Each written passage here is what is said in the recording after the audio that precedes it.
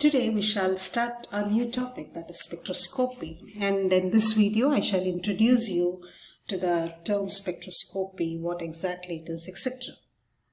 The spectroscopy helps us to understand the molecular structure in almost every aspect of a molecule, like bond length, bond angle, bond strength, and then chemical structure, chemical properties. If we are taking about a molecule, then in a molecule, what is the functional group present, etc. A lot of informations we get from spectroscopic analysis.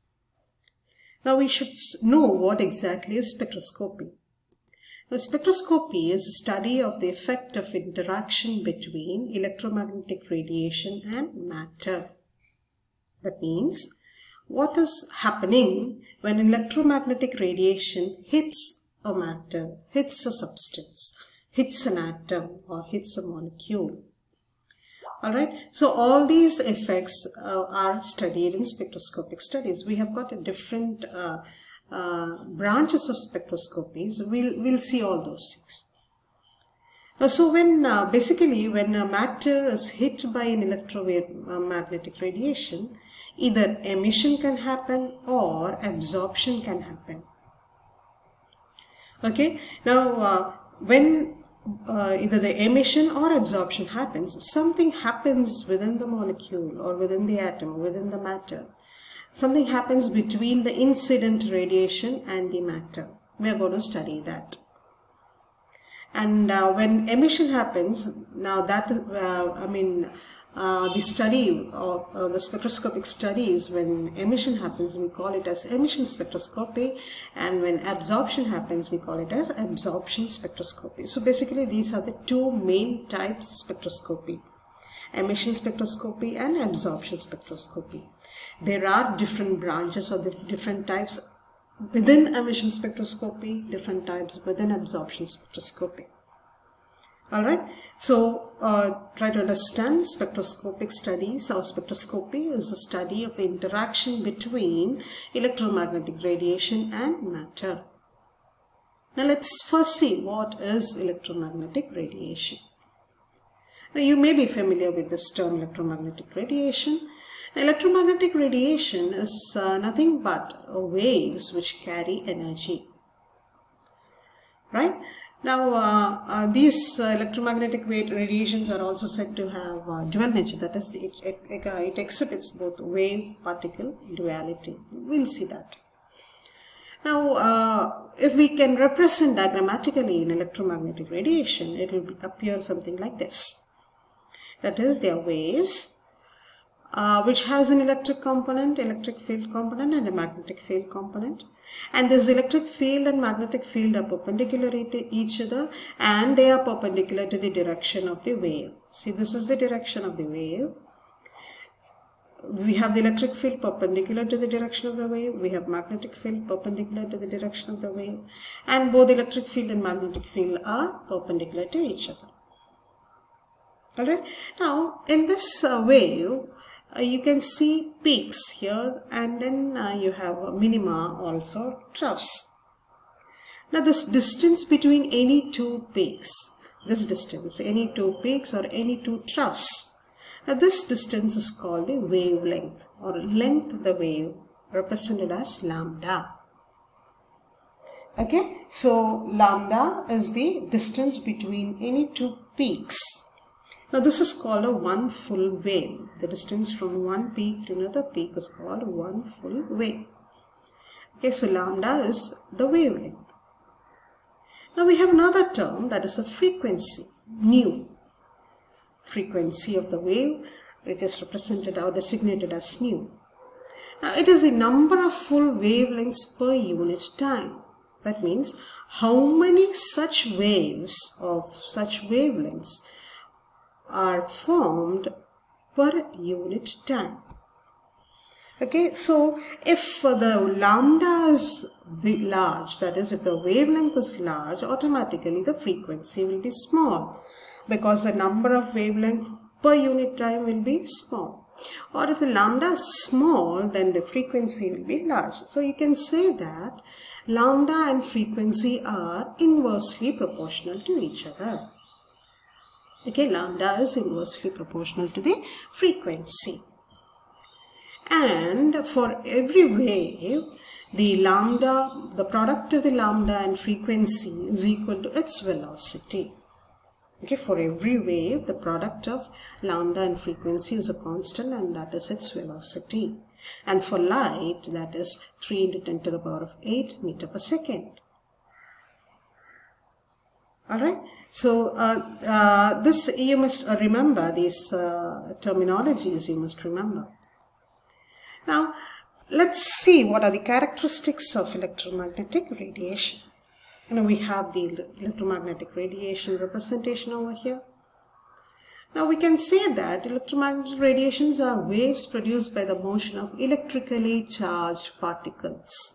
Okay, waves produced by the motion of electrically charged particles. So that means they are waves, they are particles also. So these electrically charged particles are termed photons. You may be knowing this. So you can say that they show wave-particle duality. They show dual nature, wave-particle duality. That's one characteristic feature of electromagnetic radiation. Now they are associated with oscillating electric and magnetic fields perpendicular to each other and also perpendicular to the direction of the propagation. Okay, so that we had explained earlier. Thirdly, all kinds of electromagnetic radiation travel with the same velocity in vacuum. Remember, in vacuum, okay, not everywhere, but in vacuum, all the radiations have the same velocity equal to the velocity of light. That is 3 into 10 raised to the power of 8 meter per second. Okay, so remember this velocity is, all radiations have the same velocity only in vacuum. Okay, not outside. That concept must be clear to you.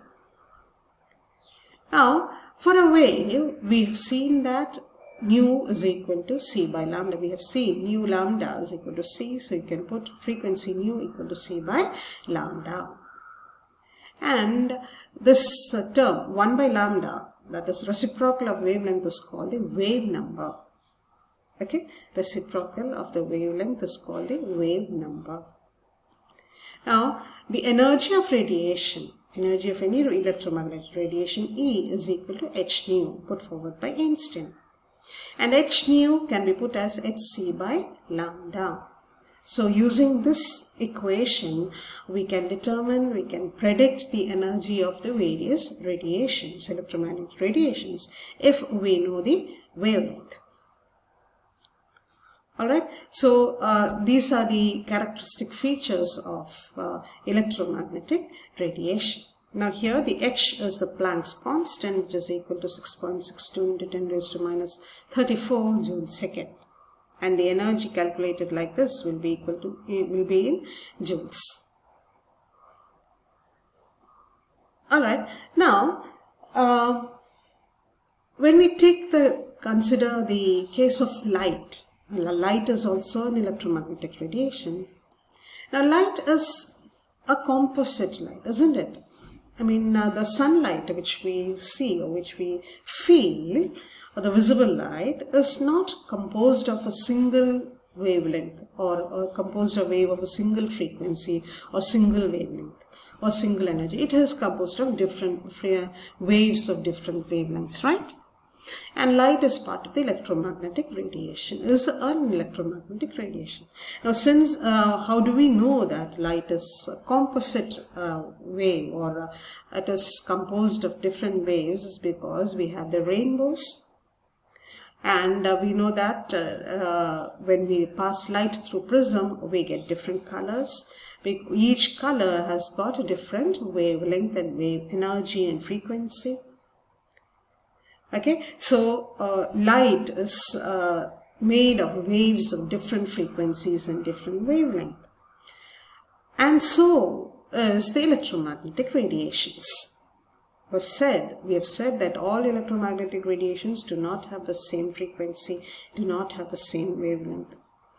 Okay, so this picture which shows different electromagnetic radiation in their different electromagnetic radiations of different wavelengths together. Now that is called the electromagnetic spectrum. Okay, so electromagnetic spectrum is the range, or is the spectrum which shows the range of frequencies of light or radiations in electromagnetic radiation. Okay, or we can say that electromagnetic spectrum is a distribution of electromagnetic waves according to their frequencies into different regions. Okay, I repeat, electromagnetic spectrum is the distribution of electromagnetic waves according to their frequencies or wavelengths into different regions. So we start from a longer wavelength to shorter wavelength in electromagnetic spectrum, or vice versa you can do. Okay, so here you can see in the spectrum, you have radio waves, you have microwaves, you have infrared, and here you have the visible UV visible wave, visible light, okay, UV light, X-rays, gamma rays. So you can say radio waves are of longer wavelength, shorter frequencies, lower energy. E is equal to h nu, isn't it? Shorter the frequency, smaller the frequency, smaller will be the energy. Longer the wavelength, smaller will be the energy. E is equal to hc by lambda. When we go to gamma radiations, they are high energy radiations. See, you can see here, their wavelengths are short. Okay, and our visible light falls in between. Now here you have a visible light. Red is of lower energy when compared to violet. So in VIBGYOR, violet is having high energy, is a high energy radiation when you compare it with the red. Okay, now in spectroscopy, we will be discussing about how a molecule will interact when you strike the molecule or the matter with visible light, or with ultraviolet light, or with microwave radiations, or with infrared radiations, etc. Okay, so in spectroscopy we will be discussing about how the molecule will interact with all these different types of electromagnetic radiations. Okay, radio waves, microwaves, IR, infrared, visible light, UV, X-ray, gamma, etc. Okay, so spectroscopy is nothing but the study of the interaction of electromagnetic radiation with matter. And you need to understand that the relation between the wavelength of the electromagnetic radiation and energy, frequency of the radiation and energy, etc. Okay, using those equations which I had mentioned earlier. Okay, so keep all these in mind. We need these pieces of knowledge to move further in spectroscopic studies and spectroscopic analysis. Hope it's clear to you. If you have any clarifications, please feel free to ask. Thank you.